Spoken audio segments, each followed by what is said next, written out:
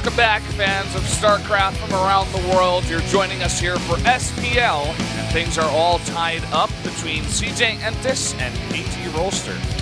Yeah, first, we could say that both games have been surprises so far. As we, I love Hero's face farm here. It's not his face, it's like a claw on his like face. And then TY's like, oh. Yeah, TY looks really depressed. I like Lennox's victory pose too. I can't even tell if that's a victory pose. It looks like he's holding 2 popsicles. That's what comes into my mind. Absolutely nothing else for sure. Guys, we're gonna jump into Zest versus Hush.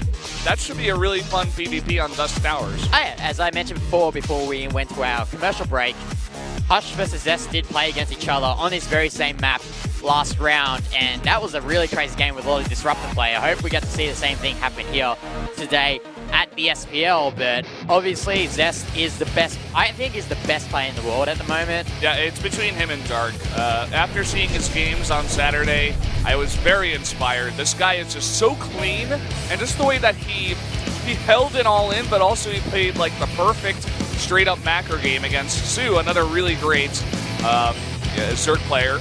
And he just looks so clean nowadays. And as good as Zest is, I'm actually surprised he's only got MVP once so far, so... Yeah.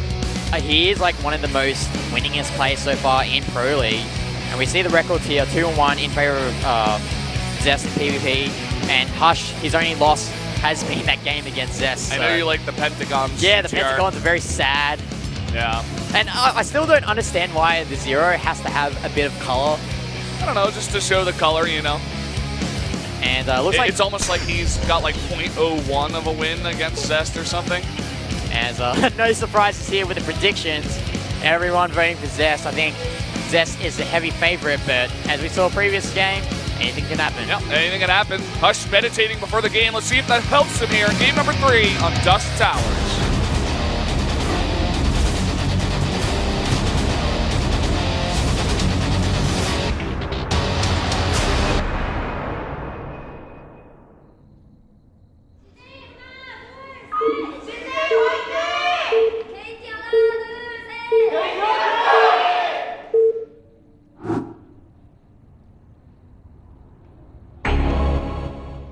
Up here in the top right, in the red, Protoss player, it is Hush. And spawning here at the bottom side of Dusk Towers, we have our blue Protoss. It is Zest. Determined as always. Determined, always looking handsome. I don't think I've actually seen a day where he hasn't looked handsome at all. No days where he's looked unhandsome. Yeah. What you're trying to say. Quick probe coming across the map. Hello. They can't hear us, they don't have headsets. Hello. Hello. Maybe if I say it loud enough. So I think this probe is going to be for a gas steal. Yeah. Oh no, he's trying to counteract that probe there, but yeah, it'll definitely be for a gas steal. But will Hush wall this off? Yes, he does. So no gas steal here from Zest. Really and he's actually got to wall off with another pylon there. That's actually quite an interesting move there from Zest. Generally, you want to wall it off with either the Cybernex core or another gateway, but looks like he wants to get that quick pylon out. Yeah, just want to make sure 100% that the gas cannot be stolen.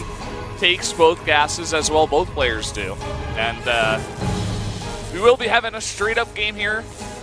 Looks like this person's coming to the Saturday. It's still Saturday, that's about it. No, like fight just like he did on Saturday, yeah. Oh, jeez, that was last Saturday as well. Exactly. What am I talking about? Yeah. We got there eventually, GTR. Yeah. It's okay. I'm learning. As his probe's actually doing a bit of damage to that pylon. Can you check how much health is on that pylon? It actually might die to this probe. It's. I don't think it'll die. Yeah, the probe's gonna come back. Oh, probe's hiding here. Let's see who's the victor. Who's your money on? Hush. Hush. Yeah. Okay, my money's on Hush now.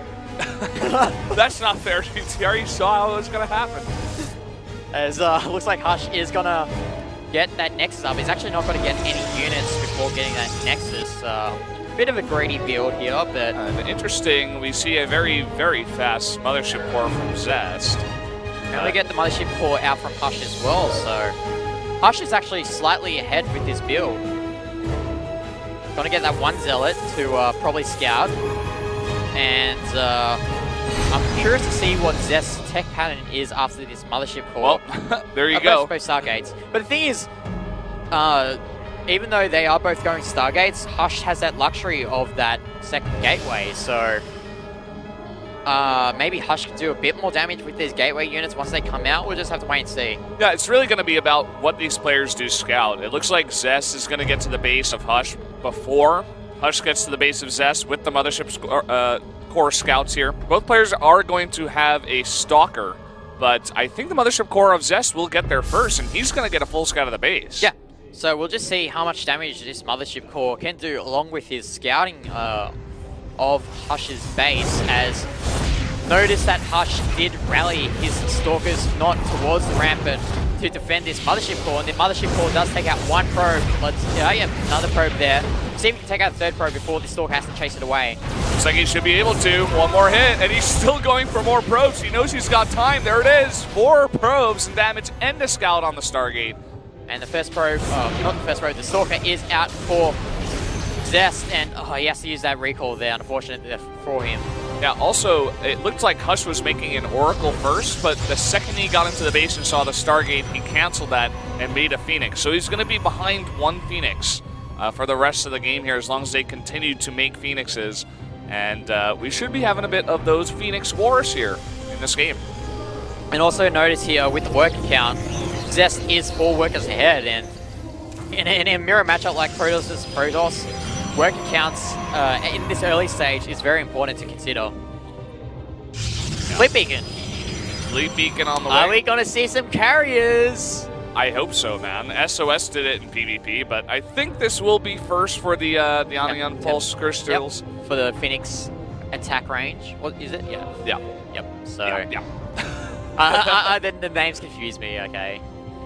I just call it by what tech they are. As actually we see, so the Stargate, second Stargate is added for Zest. Yeah, it's kind of different builds for these 2 players. Blink and just 1 Stargate is going to be the choice for Hush, whereas double Stargate with the Phoenix upgrade is going to be the choice for Zest. So Hush trying to get more of a ground army, whereas Zest is heavily committing to the air army here.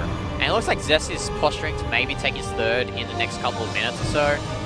As we see, we do indeed see that Anion Pulse Crystal upgrade for those Phoenixes.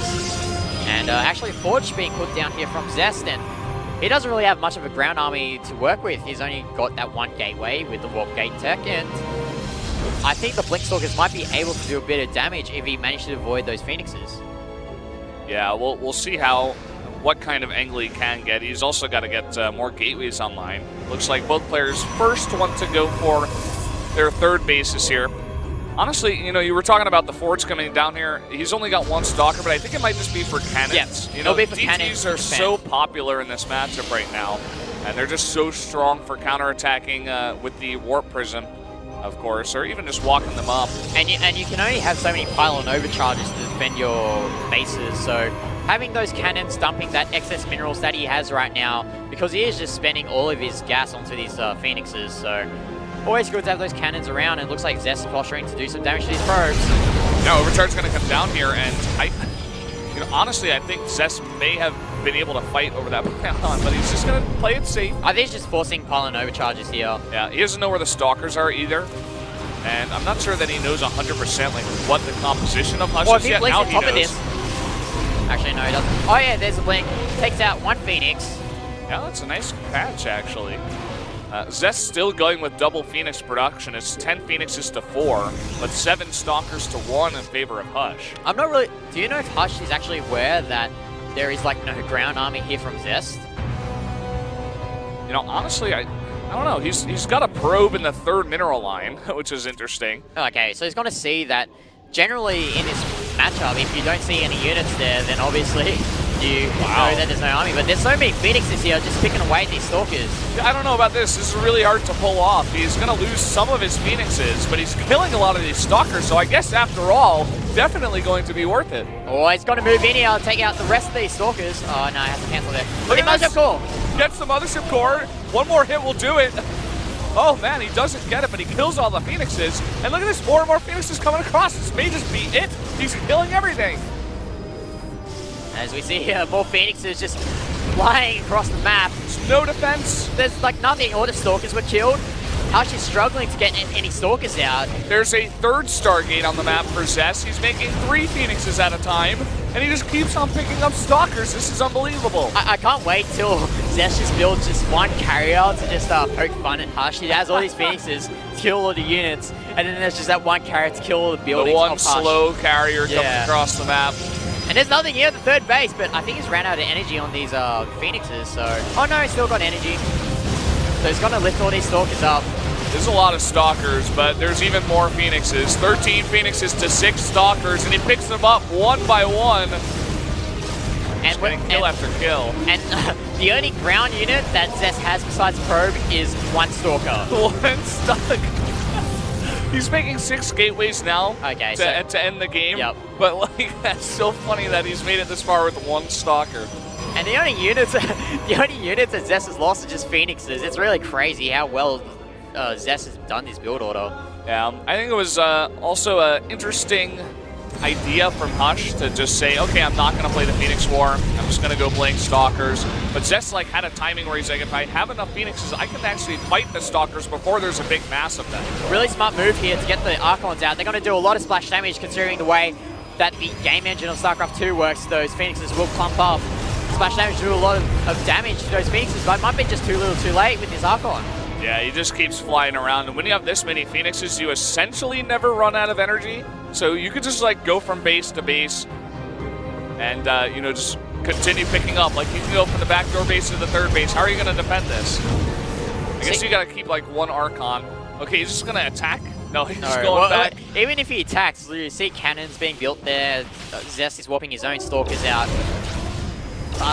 Honestly, I find it really hard to see Hush getting back into this game unless Zest literally just moves his army across to those Archons, but I don't think Zest will be doing that anytime soon. Zest just saw that Storm was being chrono boosted out, which is quite interesting. I suppose he thinks that Zealots are going to be on the map, especially because when you're making 3 Phoenixes at a time, it's kind of hard to put your gas elsewhere, so you end up making a lot of Zealots for sure.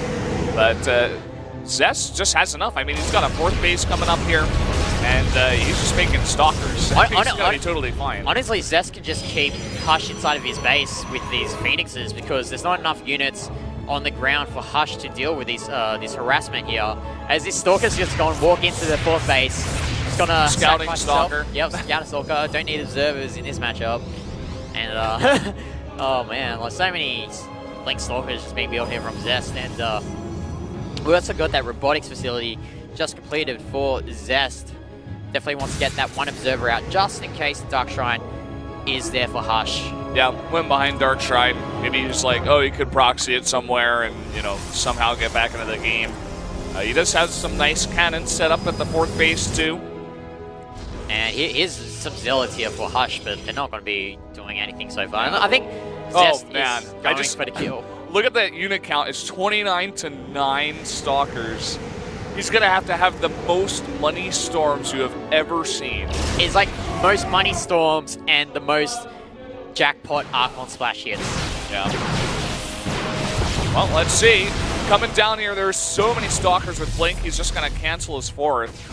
Zest is going to begin poking here. Storm's coming down, but he just blinks out of it like...